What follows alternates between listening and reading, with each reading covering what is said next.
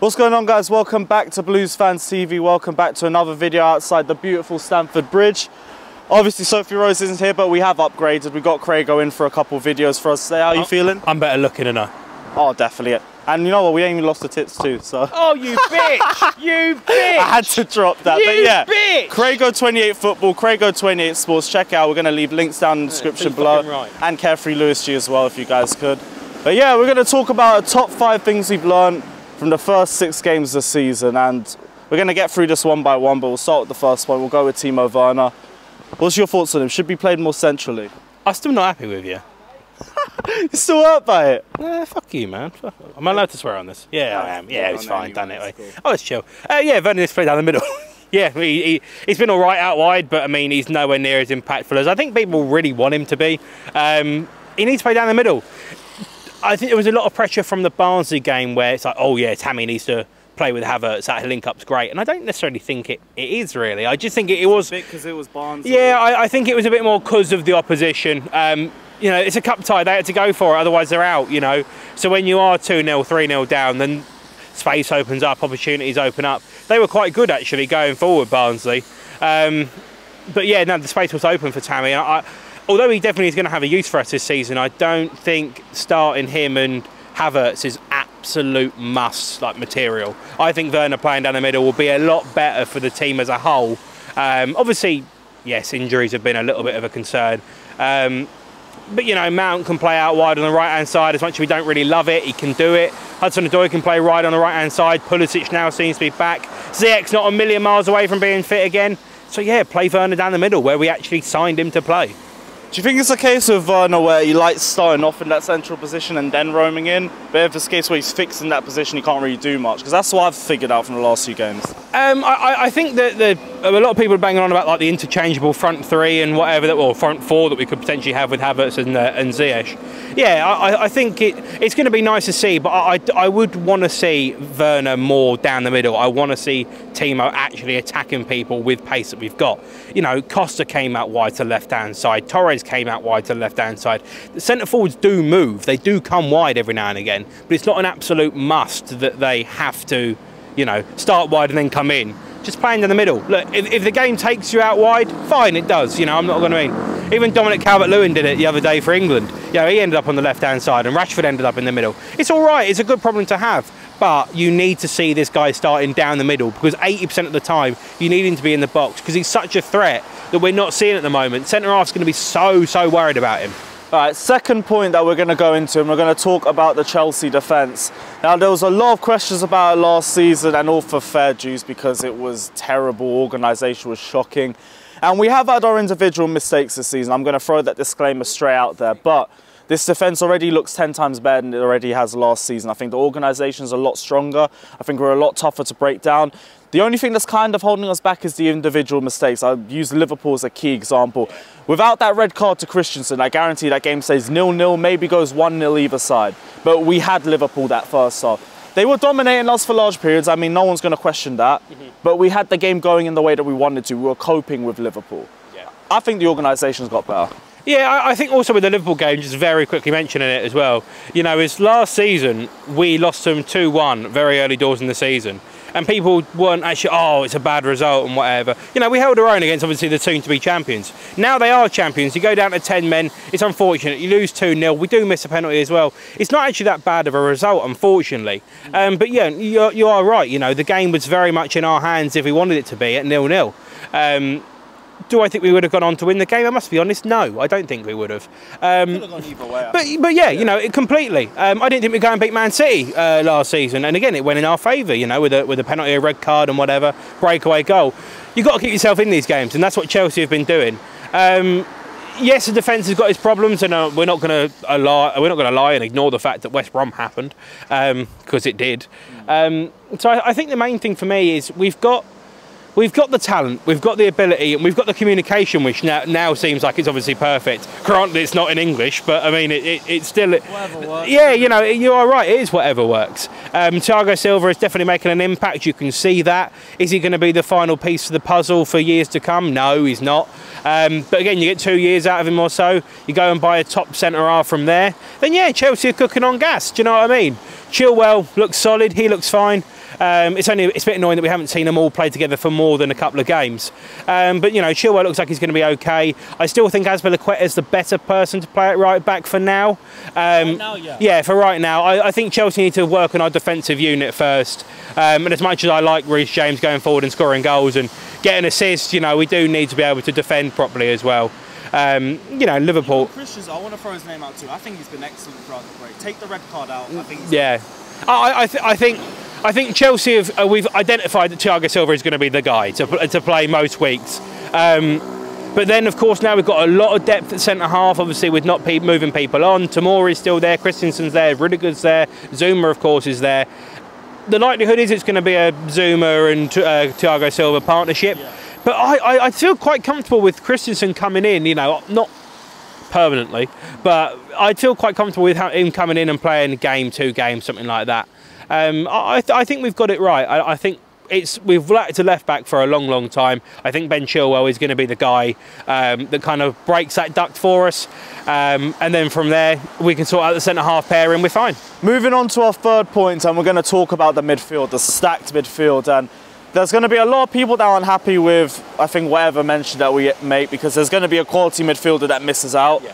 But we need to talk about the midfield pivot, because right now I'm seeing 3 players that could potentially be starting, but I think our player of the season doesn't make it right now. So our third point is that Mateo Kovacic right now doesn't get into our best starting 11. I think we're both in agreement that the Jorginho Kante pivot has us a little bit more defensively solid. Kante can still do that same role that Kovacic does, but you can't have both of them in the same position. No, you can't have both of them playing together doing the same thing, because they're just a little bit too similar. Yeah, I think, yeah, you know, as we said, it is a bit more defensively sound, and that's what Chelsea need to work on. You know, last year we scored goals for fun, and we're doing it again this year, kind of thing, you know. You whacked 6 against Barnsley, yes, it's Barnsley, I know.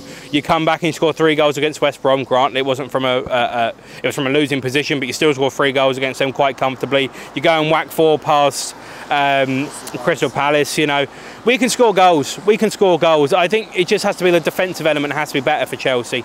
And this is not us knocking Mateo Kovacic at all. He's a fantastic footballer. But I just think the partnership of Kante and Kovacic doesn't quite work as well as we might have hoped it would. You know, there probably would be certain people that would argue that maybe Kovacic should be sold if he's not going to get in that team. I'm not one of those people. I'm not one of those people at all. But yeah, I agree. The depth is great, but you could see where the argument would, you know, could potentially be. You've got this great asset that we paid 40 million quid for. Are we going to keep him hanging around? Maybe not. I don't know. But for me, I still think Kovacic has a vital role to play in this team. I think there's a lot of potential for him. And I just think one of the main things that I want to make sure that we do, we're talking about the back 4 potentially rotating around and the front 3 and attacking midfielder, you know, rotating around. I want to see that rotation. And there will be certain times that Kante's not the right answer. Kante's not the right person. You know, if you've got to break down a team, is Kante going to be the right person compared to Kovacic? I don't think so. Do you know what I mean? So I think you do have to be really quite almost harsh, I suppose you'd say, depending on what the game is. Could a Jorginho and Kovacic pivot work better than a Jorginho and Kante? Only in the right game. Exactly, you know, it is in the right game. Could Kante play a defensive midfield role himself? You know, I think he can get into that. Exactly. But he's not there yet. He's not there yet, no, not at all. That's where I want to see Kante just kind of push a little bit more on. But Kovacic's passing, Jorginho's passing is absolutely brilliant. But just when you have to look at the defensive side of the ball, that's where Kovacic slightly lacks compared to Jorginho. And I can't believe I'm saying this, but it's not necessarily putting a foot in. It's not necessarily, you know, winning little, you know, just little tackles, slide tackles, all that. It's not that kind of stuff. It's just the little simplistic things, just keeping the ball. You know, that's defensive work as well. Even if you have the ball, it's still defensive-minded to know when the out ball is the right thing to play. I think Jorginho does it a little bit better. And I have to say, I'm not Jorginho's biggest fan. I don't think he's probably worth the money that we spent on him. And I've said this many times before, and I'll get a lot of hate for it. I don't really care. But I know. But realistically, for right now, he's the right person to have. It has to be, for me, most weeks, Jorginho and Kante playing as a pivot.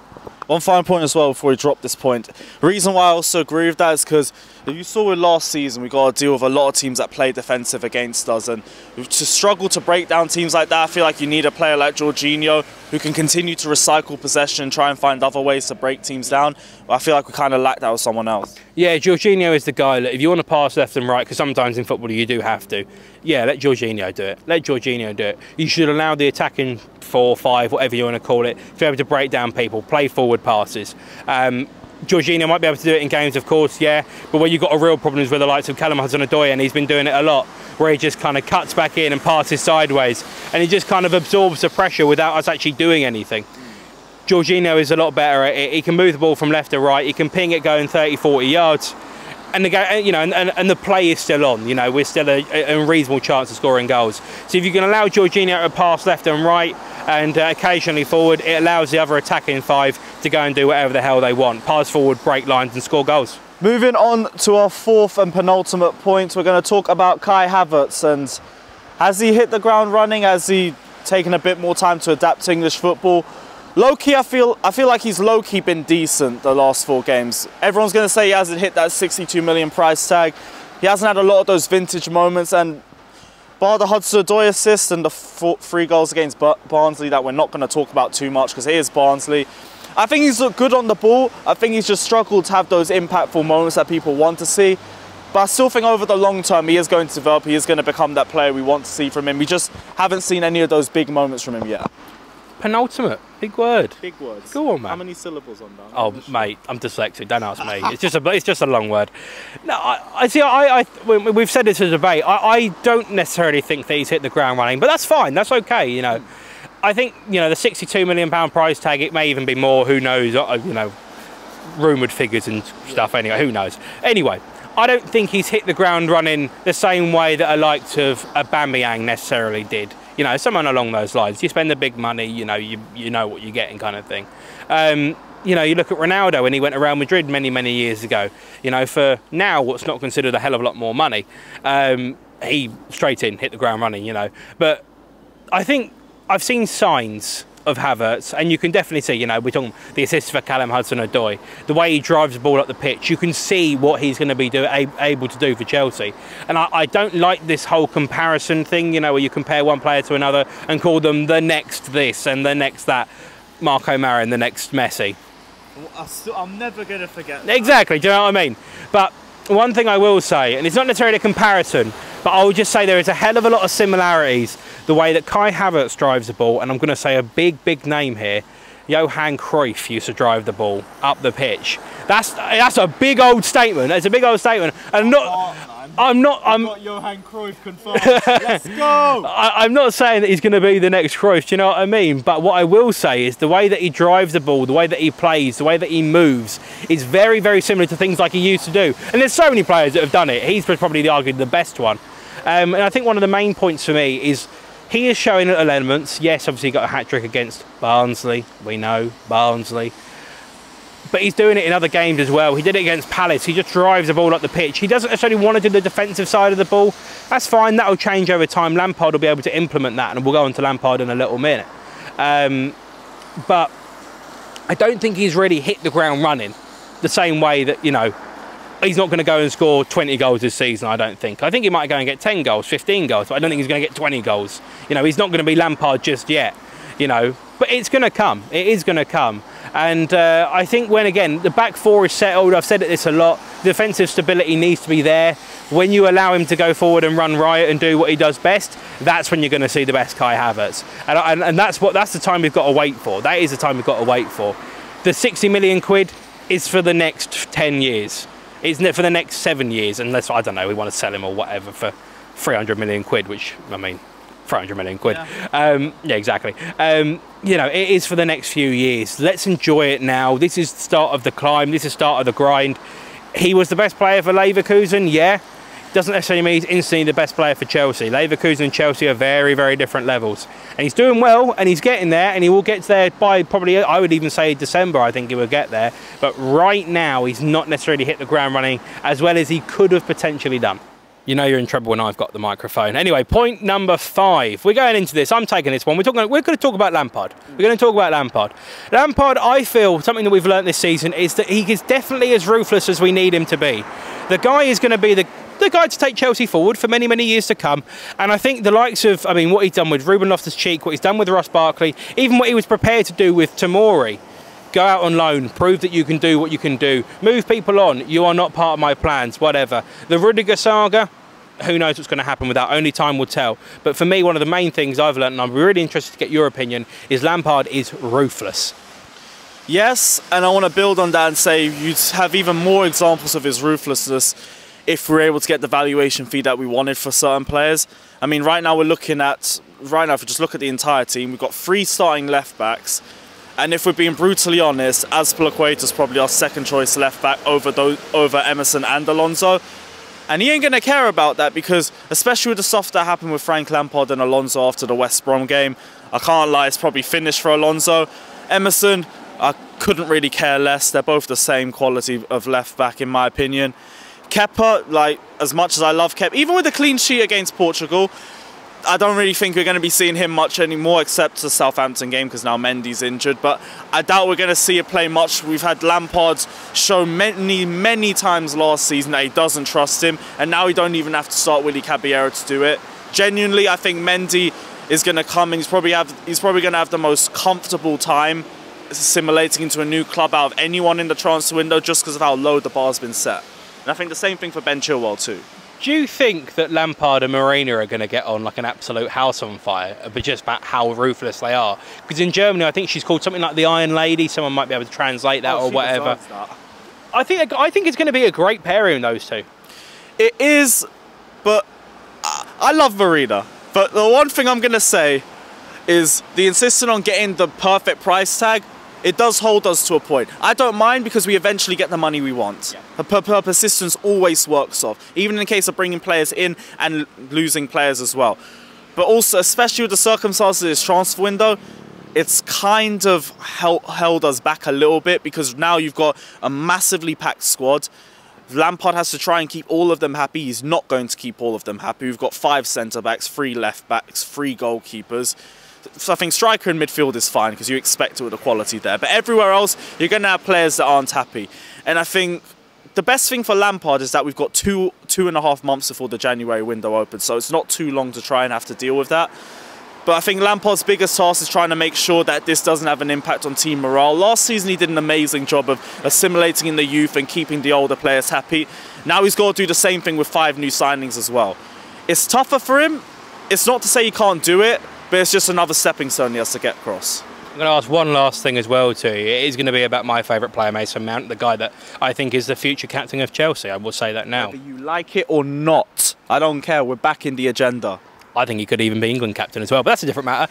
So, quite a hard job, Lampard, Mason Mount, and a lot of critics out there. You know, we'll talk about it. There's people on Twitter, we see it every day, people that absolutely hate Mason Mount, don't get why he's not in. The big X's and everything. Exactly. There's been some, you know, horrible posts about him for absolutely no reason. Lampard has got a little bit of a difficult job, obviously, dealing with him. Because, you know, I want him in the team. I want him in the team every week if I really could. Maybe it's not going to be his year as much as it was last year, but he's still the right person to play. Do you think Lampard is dealing really, really well? Because I think he is dealing... That was a really bad comment. Inconsiderate. I think he's going to be a part of the Chelsea team for the future, but this season, do you think Lampard's got quite a tough task on his hands with being ruthless towards Mason Mount? Because there is times where he is not the right person to play. I think his best position probably is going to be a number 8, but currently where he is at the moment is not going to be in the team this season. I agree with what you're saying, where I don't think he's going to have as much game time as he does last season. But same way with how congested the fixture list is this season, it kind of works into his favour as well. Also in the case of youth, I'll generalise it for the Chelsea youth in general. A lot of people saying they might not be getting the same game time as usual. That is fine, but I think Lampard knows how to manage this, because I always take it back to 2003 and I say Mason Mount's in the same position Frank Lampard was in. Right. You've got a bunch of new signings coming in and everyone's saying he's going to be the weak link in the squad. Lampard proved everyone wrong. It's not to say Mason Mount will do the exact same thing, but he will have the opportunity to do it. So I'm not too worried. If anything, if we're looking through the whole youth in general, Tomori's seen a decent amount of game time. So has Christensen. Yeah. Mason Mount has seen a lot of game time, to the point where half the fan base are getting annoyed about it. But I understand why it hasn't worked out well for him. The wings isn't really his best position. Yeah. You keep him in because he deals with the press. He's a whole big part of our pressing game, so I get why he plays. But he's had game time as well. Tammy has had game time over Giroud. In midfield, I don't know if I'm missing any. I feel like I'm missing Gilmore, but he's injured. Loftus-Cheek, we already know, has gone out on loan. But there's game time around the whole stretch. And with the way this fixture list is going to be for the season, I'm not worried. I think they're all going to get a respective amount of game time. I think he's in a perfect position where he can just come in straight away in any attacking position for the last half hour, 20 minutes. Yeah. Exactly, and he can do an absolute madness. I think Lampard has been ruthless enough, and I think he's going to be understanding enough throughout the rest of the season. But guys, this is the end of the video for you guys today. Let me know if you agree or disagree with any of the points we made down in the comment section below.